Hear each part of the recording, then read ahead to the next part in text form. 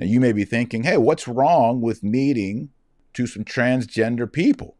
I mean, didn't Jesus meet with sinners, hang out with prostitutes, tax collectors? Yes, we're going to talk about that today. The article goes on, but he has strongly opposed gender theory and has not changed church teaching that holds that homosexual acts are intrinsically ordered. In 2021, he allowed publication of a Vatican document asserting that the Catholic Church cannot bless same-sex unions since, quote, God cannot bless sins. Our Lord Jesus Christ was born amongst sinners, died amongst sinners, ministered to sinners. So who can point their sinful little finger and say, how dare you? Aren't you being like a Pharisee? Rigid, religious people who constantly criticize Jesus because he ate with tax collectors. Isn't that what we're dealing with here?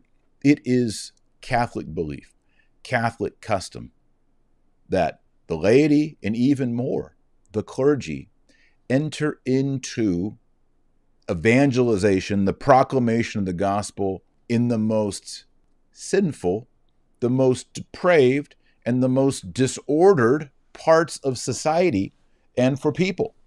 You know, I was just reading Joshua and Judges, and there's the story of Rahab the harlot. She's a harlot. She's a prostitute. She's a whore. And yet she works with the people of Israel. She and her house are saved. So the whole idea that we have to be perfect, that we have to be saints before we walk into the door of a church or encounter Jesus Christ is false. But here's the distinction. Repent and sin no more.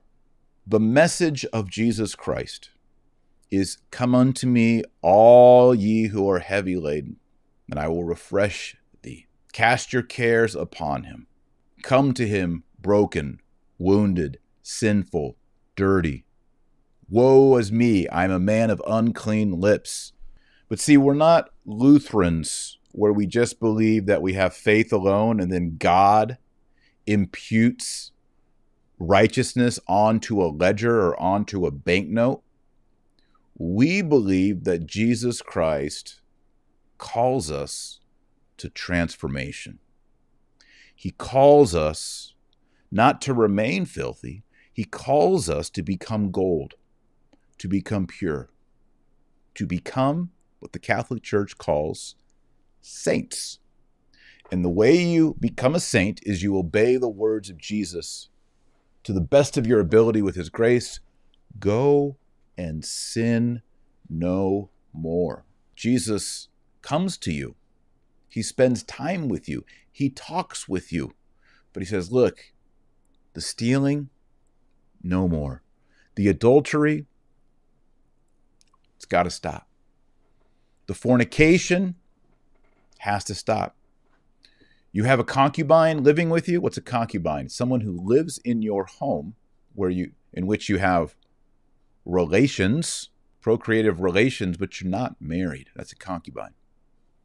Nowadays, they call it live-in boyfriend, live-in girlfriend. I advocate, let's just use the biblical word concubine. The problem in this scenario is no one is being told, go and sin no more. I'm going to get a little frank. It's very clear in Scripture that you cannot enjoy sexual pleasure if you are not in a real marriage as defined by God, which is Adam and Eve and not Adam and Steve. Why is it that we would say that homosexuality or cutting off your male organs or your female organs, all that, why we would say, don't do that. God doesn't want you to do that. That's not what God designed. I mean, it's part of natural law and it's part of the Bible. Read Romans chapter 1. And so what Francis is missing is the go and sin no more.